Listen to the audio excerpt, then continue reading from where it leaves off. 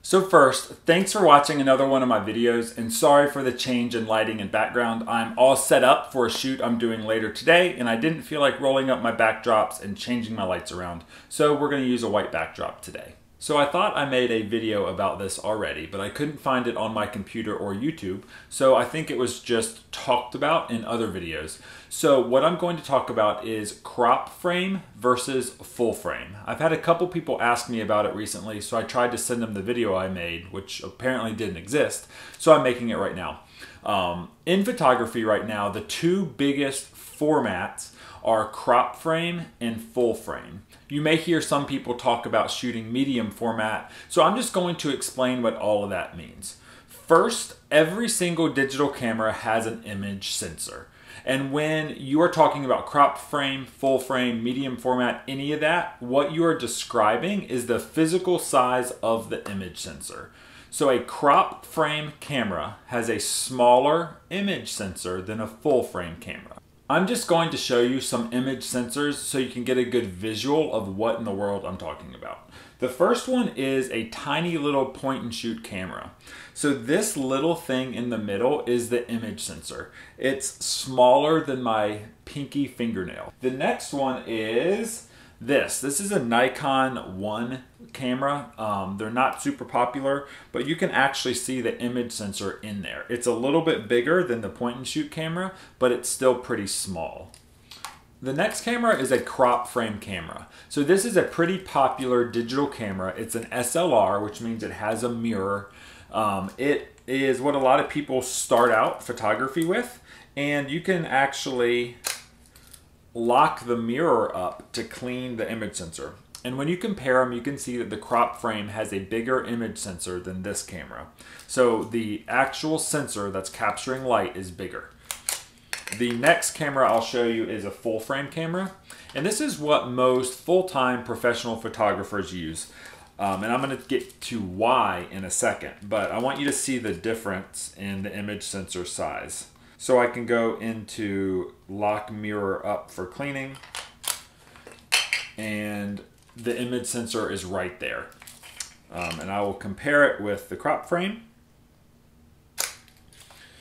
And you can see right here, the full frame has a bigger image sensor than the crop frame does. The last camera I want to show you is a medium format film camera. It does not have an image sensor because it's film, but you can still see how huge this thing is. So the back of this camera right here, that's where the film goes, and that is the equivalent of an image sensor. So this thing is massive compared to this, which is a full frame camera. So why in the world do you need a bigger sensor?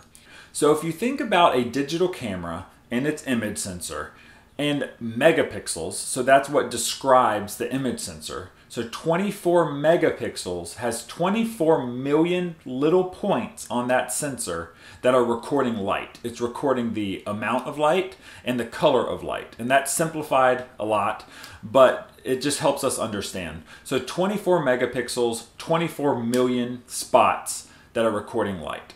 So if you think of each pixel like a bucket that's capturing water, it helps us to kind of visualize the whole thing. So if this image sensor has 24 million megapixels and this image sensor has 24 million megapixels, it's pretty easy to tell that this camera has bigger pixels or bigger buckets if you're talking about water. So this one with 24 million buckets and this one with 24 million buckets, all capturing water, this one's going to capture more because the buckets are bigger. So normally, the bigger the image sensor, the better the camera does in low light. And that's not always the case because the more megapixels you have, the smaller each bucket or pixel is. So if we're talking about equivalent megapixels, the bigger the image sensor, the more light it can collect and the better it can do in low light.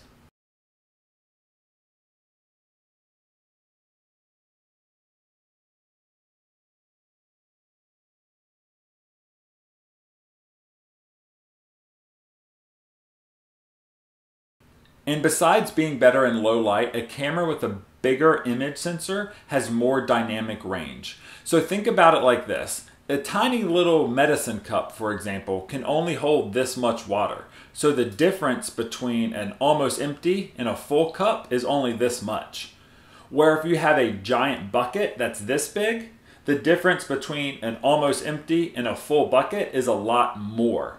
So if you translate that into cameras, the bigger the sensor, the more dynamic range it has, which means it can capture dark shadows and bright highlights all at once because it has a lot of variation between the lowest amount of light and the highest amount of light. So if you've ever taken a picture with your cell phone of yourself or somebody else and the sky is completely white, that's because the cell phone's image sensor is tiny. It doesn't have a lot of dynamic range. If it's capturing shadows, it can't capture the highlights or the bright parts as well. So the bigger the image sensor, the better it does in low light and the more dynamic range it has, which means it can capture shadow details and highlight details all at once. So that's what you need to know about the image sensor itself. And when it comes to lenses, I'm just going to show you that as well. So lenses produce an image that's a circle and it's upside down, which is kind of cool because your camera flips it. But anyways, a lens produces an image circle. So when light passes through here, it produces a circle on the other side. So what I have here is, woohoo, it's a CD. So we're going to pretend that this is the image that our lens is producing and it's a circle. So this, a Pokemon card, is going to be our image sensor. So it's like this.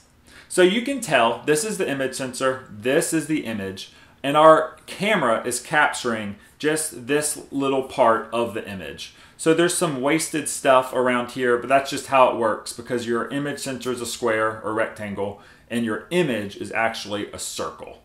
So this is a full frame lens on a full frame camera. So we know that a crop frame camera has a smaller image sensor. So that is going to be our Lego.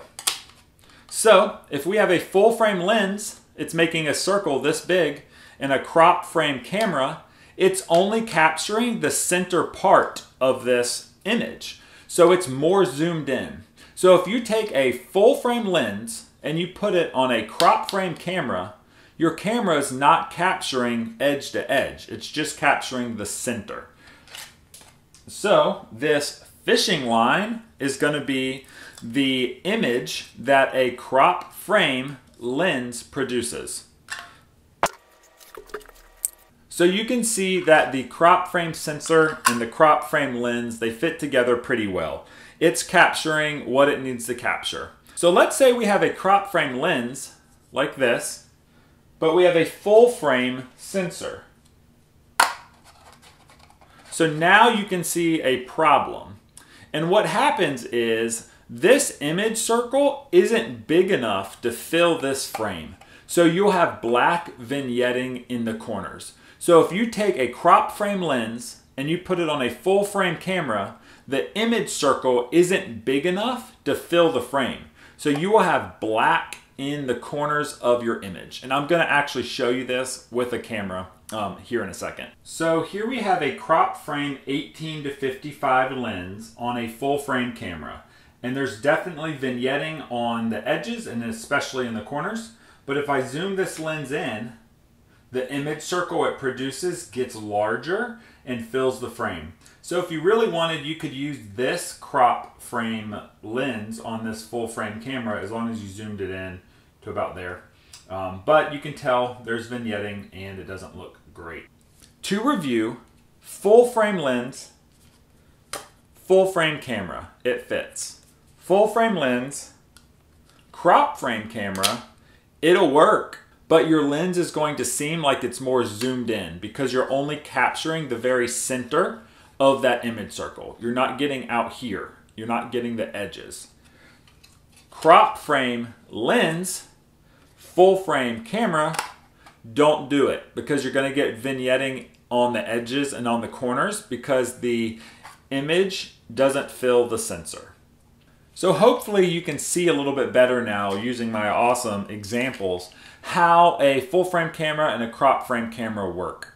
So things to remember, a bigger image sensor means more dynamic range, so more detail in the shadows and in the highlights at once, and then better in low light. So some drawbacks of a bigger sensor means you need a bigger lens to create the image to fill that sensor. So your phone has a tiny little image sensor because it has a tiny little lens. It doesn't have room for a giant sensor, or else you would need a giant lens and your phone would be this big. So those are some drawbacks, is the bigger the sensor, the bigger the lens it needs. And also the more expensive it is. The bigger the sensor, if you've ever looked at a medium format digital camera, they're at least $10,000. And then you need a more expensive, bigger lens to go on that. So you don't always need a huge sensor to get good pictures. If you're shooting sports, a lot of sports and wildlife photographers will use a full frame lens and they'll shoot it on a crop body because they want to be as zoomed in as they can be. I'm going to take a 50mm full frame lens and put it on 3 different camera bodies. All 3 camera bodies have different image sensor sizes, so you'll see as the image sensor gets smaller, your field of view gets smaller as well. So it gets more and more zoomed in the smaller your image sensor is, as long as you have the same lens on. So 50mm lens on 3 different camera bodies.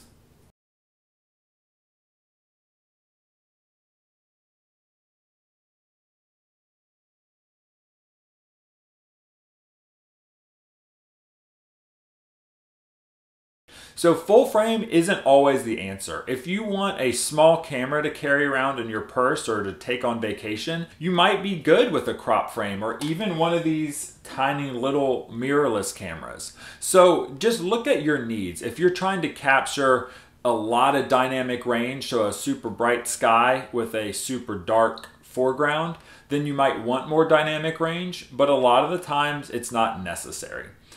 So I wanted you guys to see how a crop frame and full frame camera work and how their lenses work on them and what happens when you switch them up. And I also think it's cool to see a tiny little image sensor, boom, compared to this giant full frame camera. Don't always think you need a full frame camera. Research it, figure out what you're going to be shooting mostly, and then make your decision from there.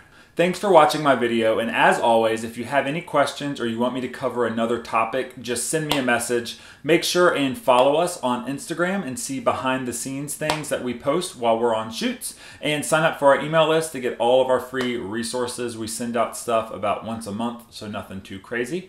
Thanks again.